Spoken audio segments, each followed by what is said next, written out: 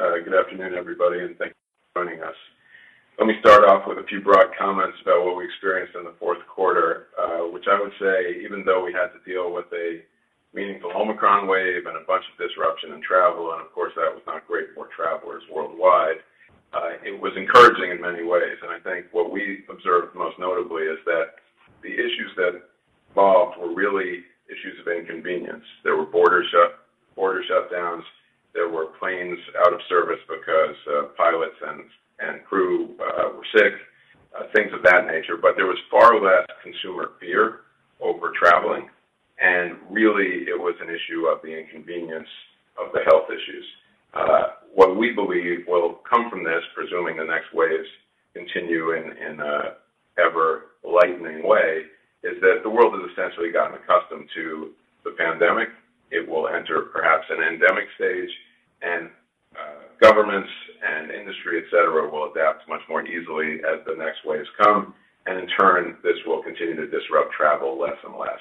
And certainly, the consumers have remained willing to travel throughout, and with the return of staff to the air and the relief of border issues, we are seeing a solid return to travel. Eric will take us through the numbers and the trends, but suffice it to say that we are pleased to see that bookings have strongly rebounded since anywhere that Omicron has topped out, and certainly we're seeing that broadly across our biggest markets.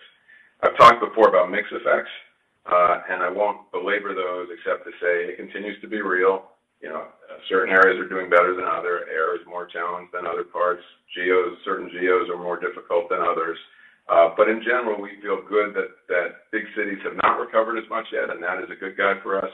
International travel is still yet to return as strongly. That is another good guide for us. So we feel like directionally that the things that will be coming back as COVID lightens generally benefit us, and we're looking forward to the days of those returns.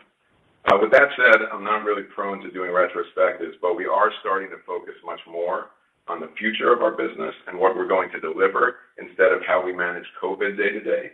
And I thought it would be useful perhaps to just reflect on where we've been and where we've taken the company over the last couple of years since we entered COVID.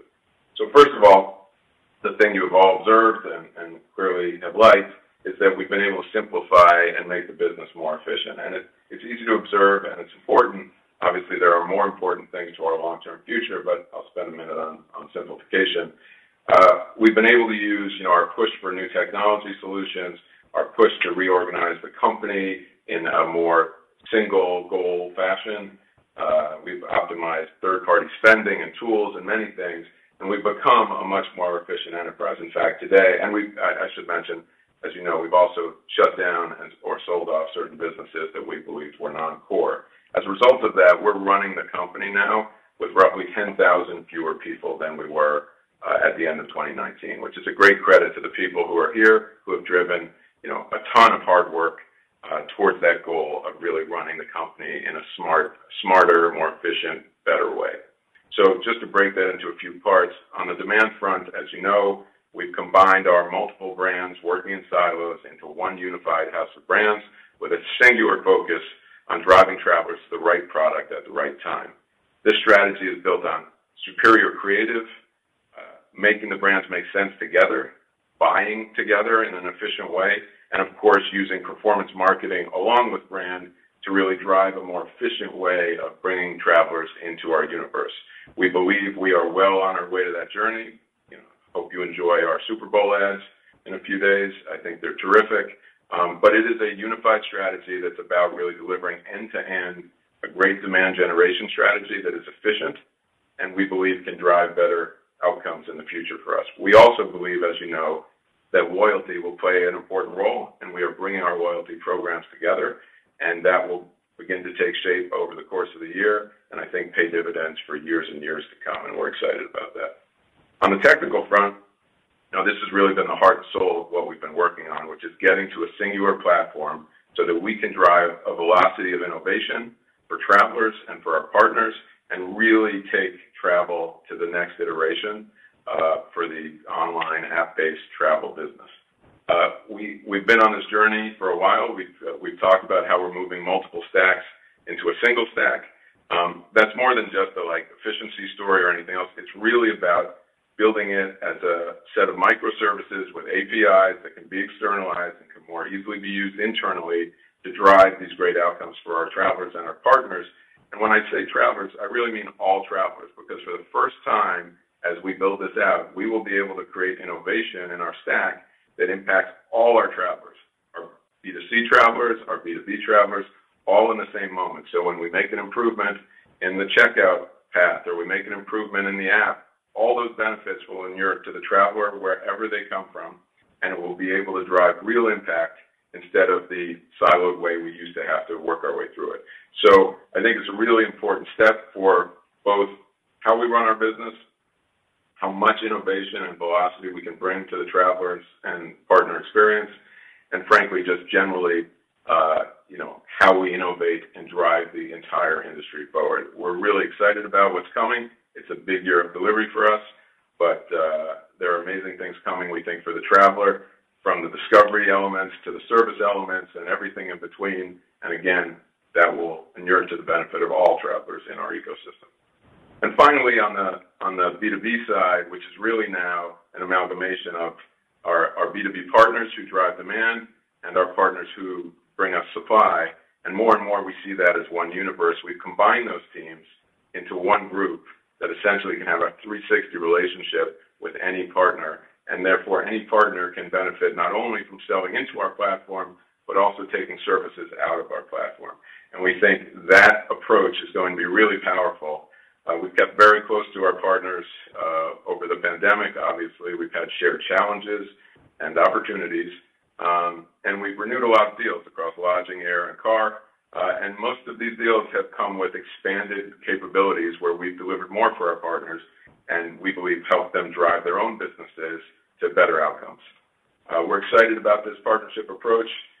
It's no longer just about supply or just about can we drive demand. It's really about can we make our partners' businesses better, and we're keenly focused on that. So to close, I'll just say, you can never count COVID out. We've dealt with a fair number of body blows over the last couple of years, but the industry has proven resilient. I think demand has proven even more resilient, and we expect a significant rebound.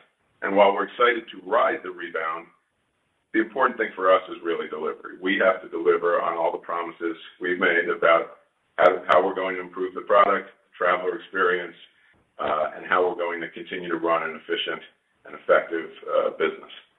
Our first question today comes from the line of Kevin Kopelman from Cowen and Company.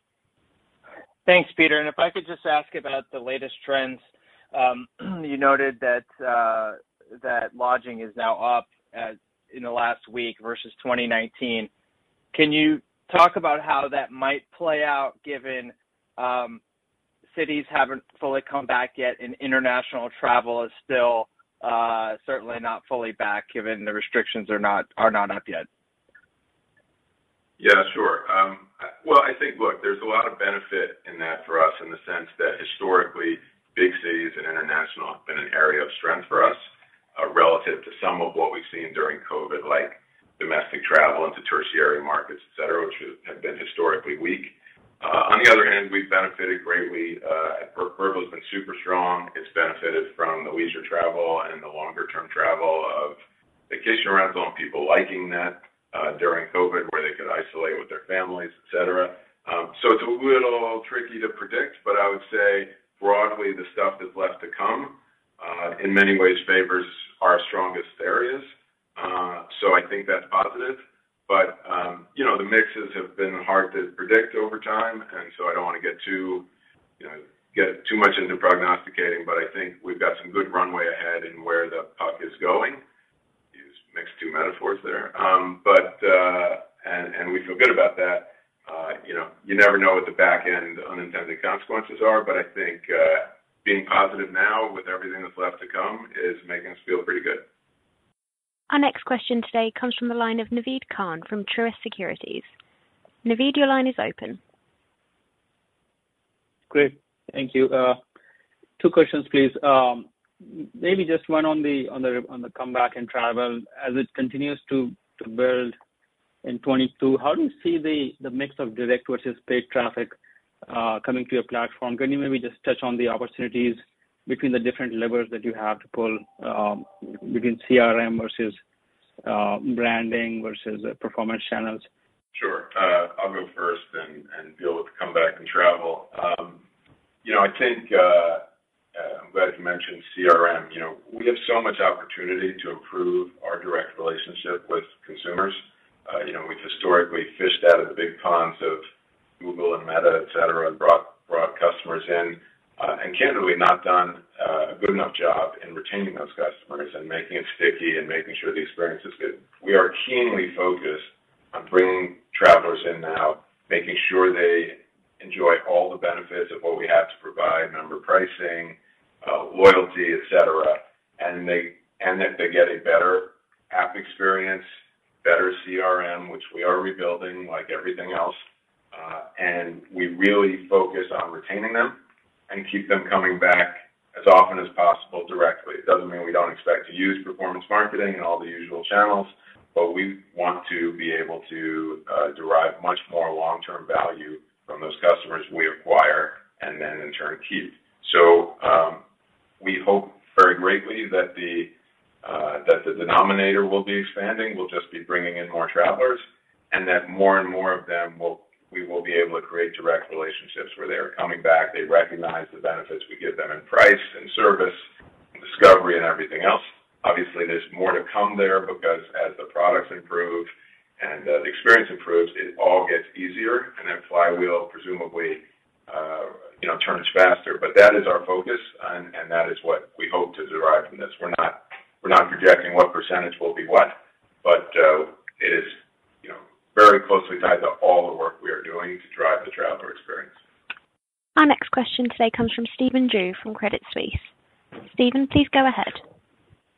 Okay, thank you. So I think it's been some time since we've seen these types of metrics, but anything you can share in terms of what percent of the Vrbo inventory has now been integrated into brand Expedia and the other outlets? I mean, ultimately, I think you want to present the traveler with more choice and improve the overall shopping experience. And I think the last time we talked about this, you guys are still kind of in the experimental phase and trying to see, how much of a better shopping experience you could drive. But sort of any sort of perspective on that would be helpful. Thanks. Yeah, sure. Thanks, Stephen. I would say we are still building to it. It is a core part of our plan. And by the way, it's not simply so that we can provide it to our own travelers. It's also so that we can provide it to our B2B partners so that they can provide it to their travelers. So it's a quite interesting and substantial opportunity, we believe. We do have it integrated. It's not a great integration, but we do have it integrated into Expedia and Hotels.com. The issue has been it only works, among other things, not being a great product experience is what the main thing we have to fix. But also, it does not have an approach that works for the properties that you have to reserve, and then we have to. They're not instant book. The ones where we have to go to the owners and see if they are okay for the booking. That is a construct that is not part of what is currently possible in the Expedia brand or the Hotels.com brand, et cetera. So it's kind of a two-part thing. One is we want to improve the product experience for the traveler, make it a better integration, make it easier to book, make the content more usable, easier to understand so the travelers can make the decisions. And then we want to expand the universe of the type of properties that can be available through those pipes. And that is where the big, where another big expansion in the idea comes. Those are both in the works. They will take some time. I would say they're not our highest priority, but they're far from our lowest priority. They're a big, important thing, and we have teams working on it, and we will, we expect to continue to see improvement. We have a lot happening on the front end of the product this year in terms of, integrating a number of our brands to the same front end rails, and a lot of opportunity to improve those experiences and roll out a new app construct, et cetera. So all of those things, you have to obviously an order of operations question, but as those things roll out, this experience will get better and better, and we believe will become a bigger feature of the business.